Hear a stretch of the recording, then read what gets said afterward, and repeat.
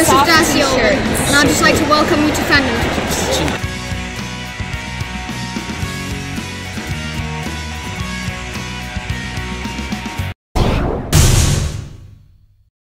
Welcome guys, it is the day right after we just saw Into the Dalek, and it's a totally new look at the Doctor, and you know, I think his moral compass was the big thing last night. I mean, basically what he asked himself, is he a good man? Because, Yeah. I mean, in this episode, he basically had Ross die just to save the group. Yeah. So you can Which see, overall, that's Yeah. like a good thing. Like his love for humanity, like I don't know, I feel like he would have tried to find a way. Yeah, to save them. the Doctor's always been so in love with humans and humanity, and you know, that's his race. Earth is his planet. You know, it's where he protects the most. And the fact that he sacrificed one person for everyone else is something that it's definitely something much more of classic Doctor Who than the Doctor that we've seen since Gallifrey has, you know, been gone, and he's had to deal with the guilt of having killed his own planet. And I think that still his memories are kind of up in the air because, you know, he has encountered a good Dalek before, and he's gone to the same extreme as he did the last time he encountered one, with when the Doctor was 9, and with Rose, and you know, when the Dalek had repaired itself with like human DNA, and it became a good Dalek, and he pointed a gun at Rose, and it went to such an extreme, and he was just as cutthroat and unbelieving of it. It seemed like that was a different experience, because in that episode he was becoming a good Dalek because he had human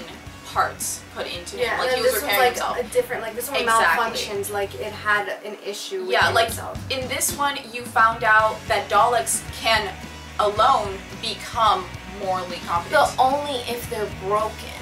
You know, like they have to be broken, and the radiation. Yeah, and radiation even has to then, be even poison. then, if you do Poison them. rewire them, they're still in the mindset of, oh, I have to exterminate all of this. Exactly. Yeah. They're not at all a peaceful race. It broke my heart, honestly, when when 12 was trying to fix him by letting him look into his heart. Yes, that was so And sad. He saw the hatred, And you saw and I was hatred, like, and you can oh my tell gosh.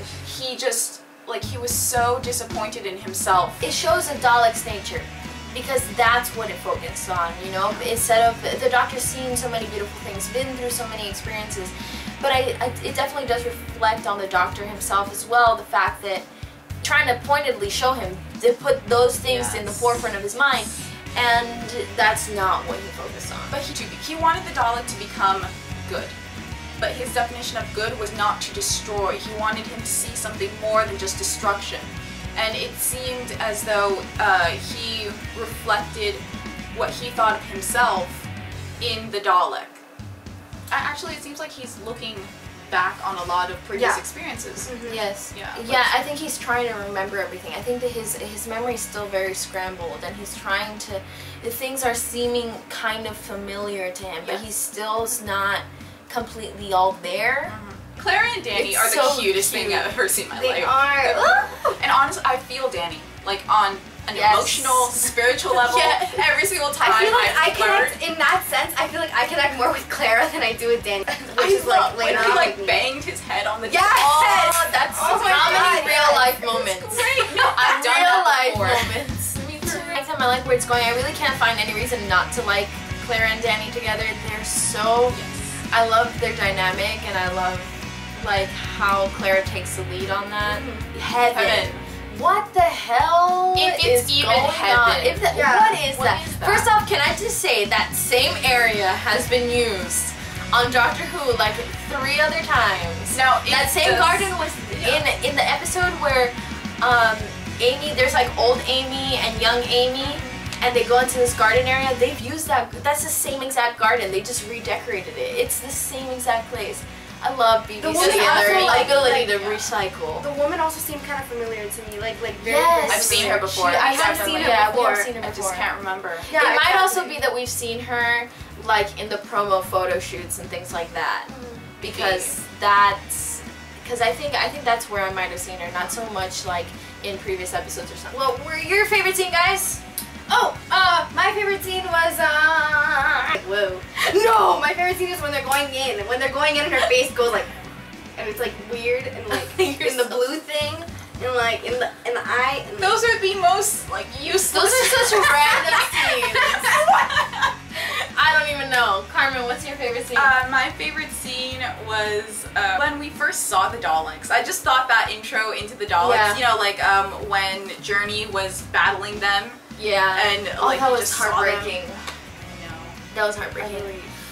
Well, my favorite scene was when the doctor was like, "How much did I pay you?" And Clara was like, "You're not my boss. You're one of my hobbies." I was like, That was awesome. Put it where it is. Preach.